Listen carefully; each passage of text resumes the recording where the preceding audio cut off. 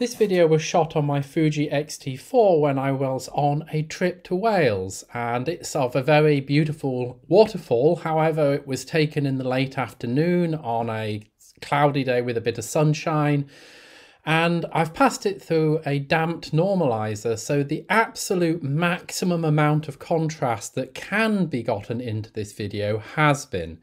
The normalizer makes it flicker a bit because the light coming off the waterfall varies in intensity, but normalizing it in this way is a great way of starting with maximum possible contrast.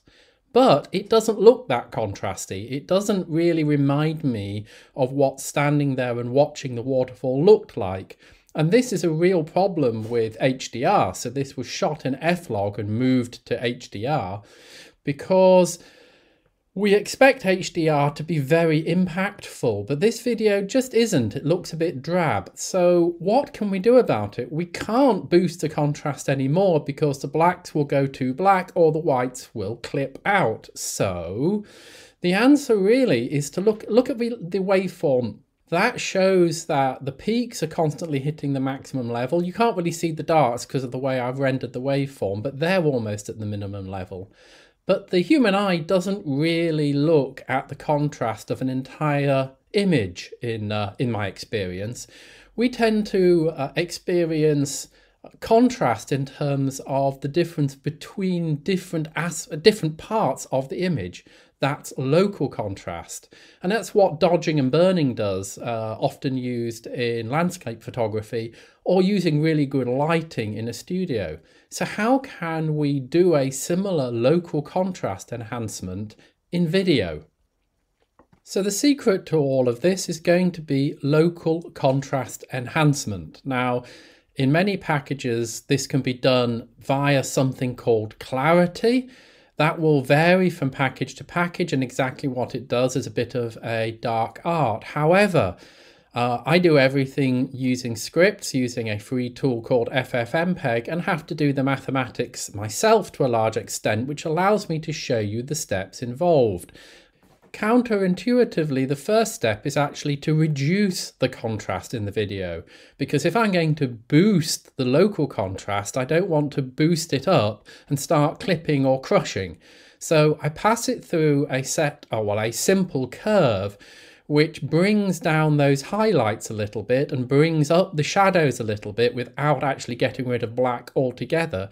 And we get something that looks a lot like the video which is showing now. And if we look at the waveform of this video, we can see that, as I say, the highlights are brought down and everything's moved into the middle a little bit, which actually can look nicer, but it's a lot less HDR still. It looks flatter and less interesting and less entertaining. So what can we do as the next step to bring the effect in? And that is, again, somewhat counterintuitive. What we do is blur the image enormously. In this case, I've used a Gaussian blur with a radius of 512 pixels. So on 4K, that radius represents about a quarter of the vertical height of the frame altogether. And the resulting image just shows some areas which are light and some areas that are dark. Now the trick then is to actually take this video, which is just the light and dark areas, and subtract it from the original video.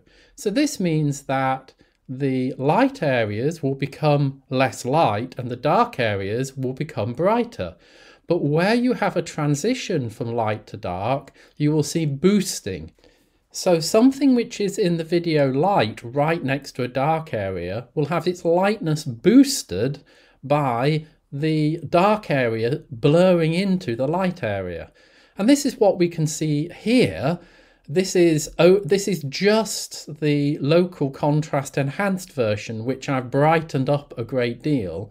And this looks a bit ridiculous. It looks a little bit like moonlight, but that's not a problem because we don't keep that. That's just something which we add a little bit of, or in this case, I'm going to add quite a bit to really make the effect startling, but probably too much for good taste. But we mix that with the original, so we end up bringing down the waterfall center a bit, but the waterfall edges get brighter, and we boost up the dark areas quite a bit so they suddenly look brighter, but we don't lose the blacks and we don't crush out the whites. And the consequence is that it looks quite a bit more like the original, as it felt to me while I was there. But this looks far too contrasty now and still a bit dull. But we've got something much more interesting to work with. So the final step, which I did to the video to get it to look like this, was to change the curve one more time to bring up the shadows a bit and to roll off the highlights a little bit. So this is a straight upward gamma curve, and to do a similar curve to all of the colors. So in that case, saturated colors tend to look a little bit more saturated. And the result of this is something that kind of looks like we might expect HDR to look like. And just look at the river ahead of the waterfall. Now, even though we haven't added anything to this video, we've just processed it, we can see right through the water and see the bed of the stream or the river and the colours there, and the colours of the tree on the left-hand side pop out. But we haven't blown out the waterfall in the centre. In fact, that looks less dominating of the whole image because it's a little bit darker. But those wonderful pieces of foam on the water at the back underneath the waterfall pop right out. So overall, the image has a very different composition.